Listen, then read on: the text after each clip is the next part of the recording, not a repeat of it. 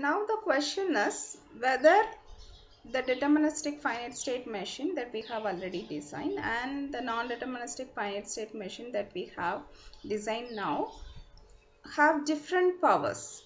That is, one could compute more languages and the other can compute a different kind of languages. Okay, the answer is no. Both are equivalent. That is, the deterministic finite state machine DFA and NFA both have the same power. That means that if I am able to construct the DFA from non-deterministic finite state machine, then we can do so for every non-deterministic finite state machine. I can construct an equivalent deterministic finite state machine. And the procedure to convert a non-deterministic finite state machine to a deterministic finite state machine is called subset construction. Let's say what is subset construction. We are given a non-deterministic finite state machine n with states qn, sigma, delta n, q0 and fn, final states. Our goal is to construct a DFA which is equivalent to the given NFA such that it has some states qd. It is acting on the same input symbols sigma, and we have set of transition functions delta d, and the starting state of this is q0 set. So there is a small difference between this one. This is a single element, this is a singleton set, and then we have a set of final state fd such that we have L of d is same as that of the language of non-deterministic finite state machine. Now 2 components out of 5 are already fixed. There is no change in sigma, and the starting state we have decided already because there is only one starting state, either it is DFA or NFA. Now we have to compute how we can get this QD, delta D and FD. This is the procedure. QD is the set of all subsets of Q1. That is, we are given the non-deterministic finite state machine and we know what is Q1. And QD can have at most elements to be, or at most the states to be the set of subsets of Q1, which is the power set of Q1. Okay, so QD can be at most equal to the power set of Q1. Although QD can have all the states from the power set of Qn, in practice we don't use all the states from the power set of Q1. Only few states are reachable, and with few states we are able to construct an equivalent DFA from the given NFA. And FD is decided as the set of subsets S of Q1 such that when we make an intersection of S with Fn, the final sets of the non-deterministic finite state machine, it should not be null. That is, the subsets in power set of Q1 which has at least one member from Fn, that will act as the final states of FD.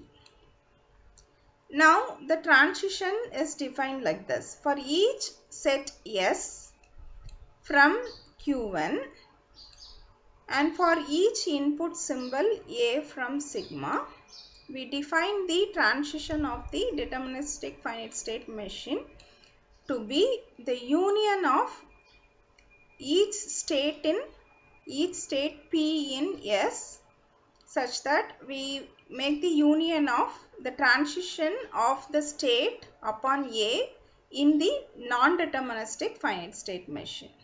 This is given, we know this one, and this S we can generate from this set of Qn, and for each of the state that we have here, we have to find the transition in the non-deterministic finite state machine, and we have to make a union of all of them.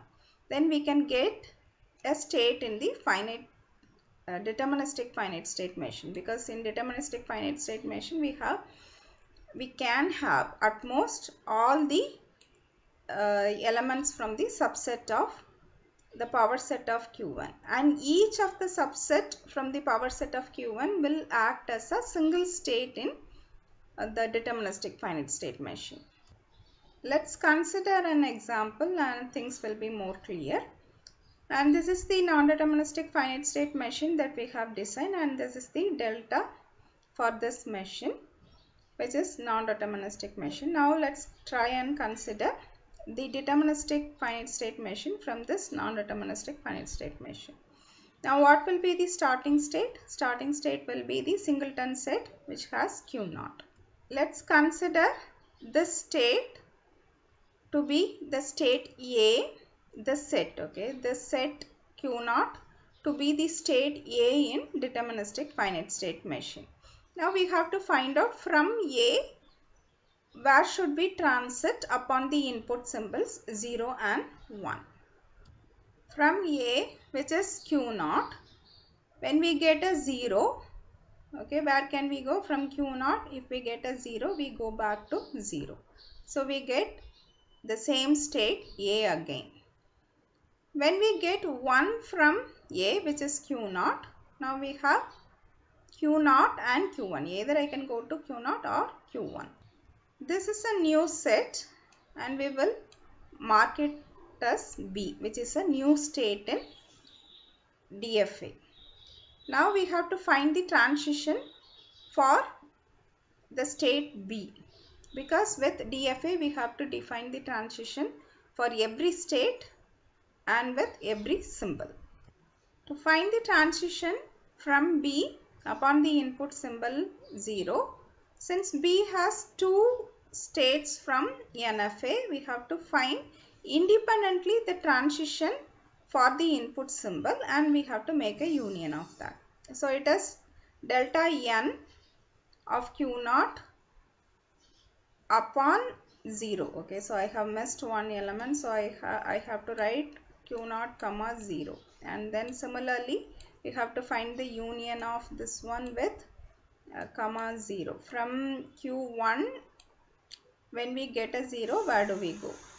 So from Q0, if we get a 0, we go to Q0, which is this one, and making a union with, from Q1, if we get a 0, we go to Q2.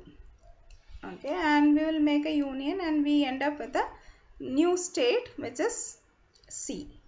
Now from B, if we accept 1, what happens? So B is Q0 and Q1. So from Q0, if we get a 1, we go to Q0 or Q1. So this is one set. Union, we have transition from Q1 upon 1. From Q1, when we get a 1, we go to Q2. So union this one, we get a new state again, which is Q0, Q1 and Q2. We label this as D. Similarly, we have to find the transition for the states C and D. From C, which is Q0, Q2, if we from Q0 we can go back to Q0 upon 0, and from Q2 we don't have any transition. So it is Q0 union null set, which is Q0, and from C, when we accept 1, we can go to Q0 or Q1 union null. Okay, so we end up with Q0, Q1, which is an existing state in the deterministic finite state machine, which is B. Similarly, we have to find the transition for the state D. D has the elements Q0, Q1 and Q2 from Q1, okay, which is the states of non-deterministic finite state machine. So from D upon 0, where do we go? We can go to, from Q0 we go back to Q0. So Q0 union, from Q1 we go to Q2, so we will get Q2, and from Q2 it is null set. So it is Q0 union Q2 union null set. We get Q0 Q2, which is an existing state, which is C. And from D, if we get 1, I can go to Q0 or Q1 union. From Q1 I can go to Q2 union null set. So we'll get Q0 Q1 and Q2, which is also an existing state, which is D. Since the transitions are defined, now we can draw the pictorial representation of the DFA equivalent to this one. Now A is the starting state, so it comes from nowhere, and upon 0 we go back to Q0, so I have a self loop with 0, and for 1 it goes to B, so we have this arrow, and from B, when we get 0 as input, we go to C. So from B, when we get 0, we go to C. From B, if we get a 1, we go to the state D. So from B, if we get a 1, we go to D. And from C, if we get a 0, we go to Q0, which is A actually. So from C, if we get a 0, we go to A.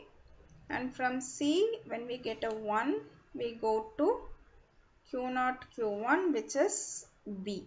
Okay, so we go back to B upon 1 from the state C. And from D, if we get a 0, we go to the state C. So from D upon 0, we go to state C.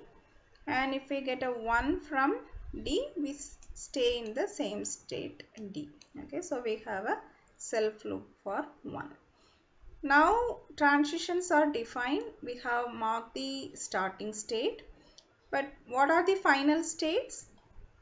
Among these states A, B, C and D, whichever states that have the final state Q2 as a member, those states will act as the final state.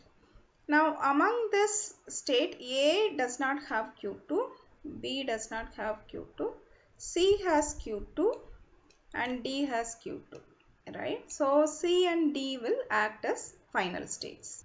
And pictorially the final states we will represent by the double circle. Okay, so this is the subset construction, which is the procedure to convert a given NFA to an equivalent DFA.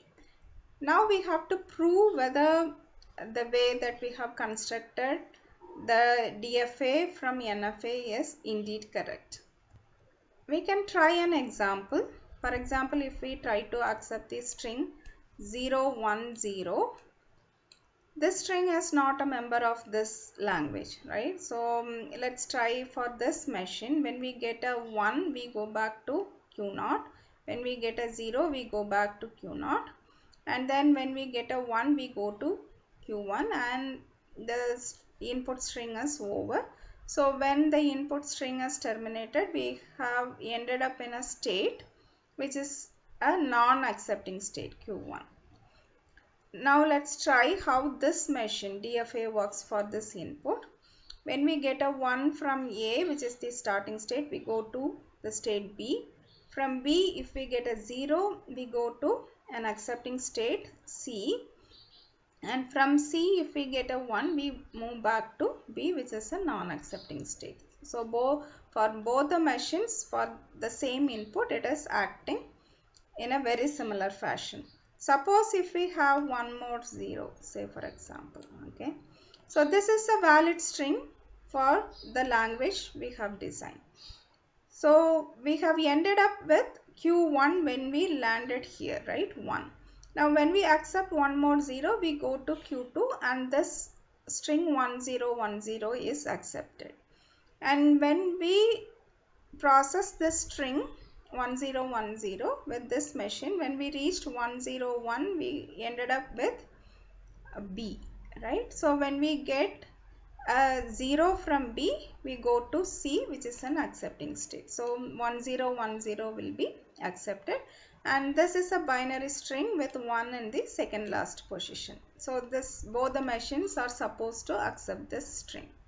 This way of verifying the performance or the functioning of the machine is very informal.